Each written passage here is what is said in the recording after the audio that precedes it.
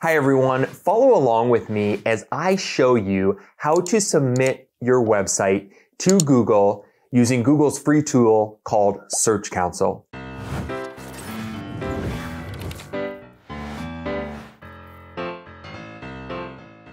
Now, what we're going to do in this video is we're going to first verify ownership of your website, and then we're going to submit a sitemap to Google, and that's going to allow you to start showing up and getting indexed on Google search engine. The first thing you're going to want to do is navigate to Google Webmasters, where we're going to start the verification process. So you can do that at google.com/webmasters and sign in or click Search Console. Honestly, that's going to take you kind of in a roundabout fashion to get to the verification. So what I recommend you doing is go to google.com/webmasters/verification.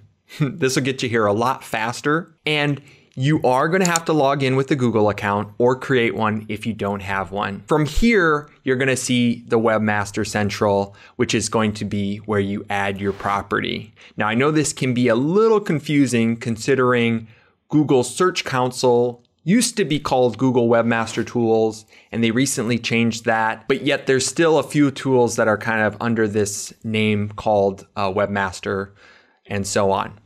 But what you're going to do is you're going to click Add a Property, and you're going to enter the website that you want to add so that you can get verified on Google Search Console. And so make sure that you are including the right version of HTTP or HTTPS, depending on what your site is. Generally, if you just grab the site address from your browser URL, it'll include this. The next thing you're going to do is click Continue.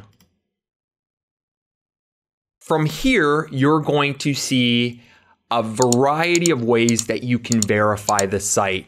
Now, most likely it's going to be defaulted on the domain name provider. Don't go this method. Honestly, the quickest and easiest way to do this is to scroll down and click HTML tag. Basically, what this is going to do is just going to allow you to put a small piece of code in the header of your website, and then basically we're going to verify.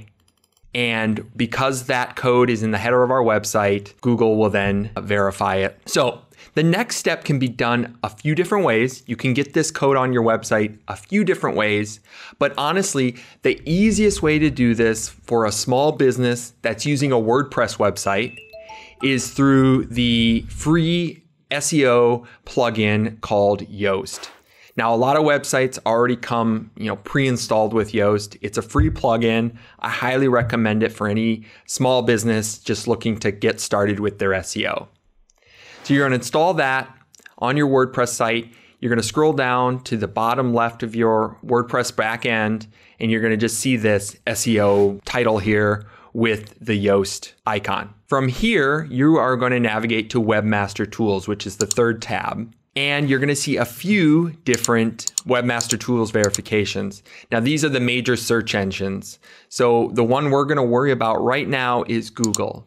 So if I simply paste that code that I got from Google Webmaster Central and click Save, what this tool Yoast is going to do is now that code is embedded in the header on my website. So what I'm going to do is I'm going to go back to Webmaster Central.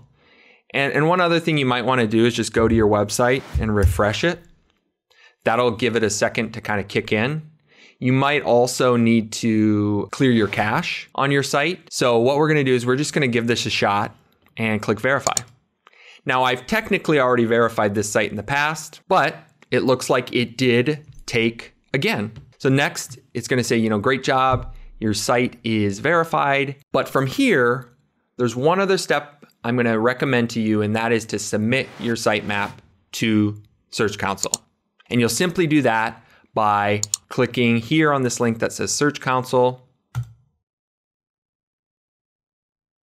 Or you can always go to search.google.com. Now, Google currently, at the time of this video, they're sort of transitioning from the old version of Google Search Console to this new version. So there might be a little bit of difference by the time you do this and when you're watching this video. So the next step I'm going to recommend is to add your sitemap. This is just going to kind of be the final step to get Google to know that your website exists. And if you don't know what your sitemap URL is, again, if you're using a plugin like Yoast, and it doesn't have to be Yoast, any SEO plugin on WordPress will have this functionality. But in Yoast particularly, we're going to just navigate over to features. And if we come down here to XML sitemaps, make sure this is turned on, by the way, also. And if you just click this question mark, you're going to see the button here for see the XML sitemap. And here we have our sitemap. I am just going to grab the link here. I'm going to head back over to Google Search Console.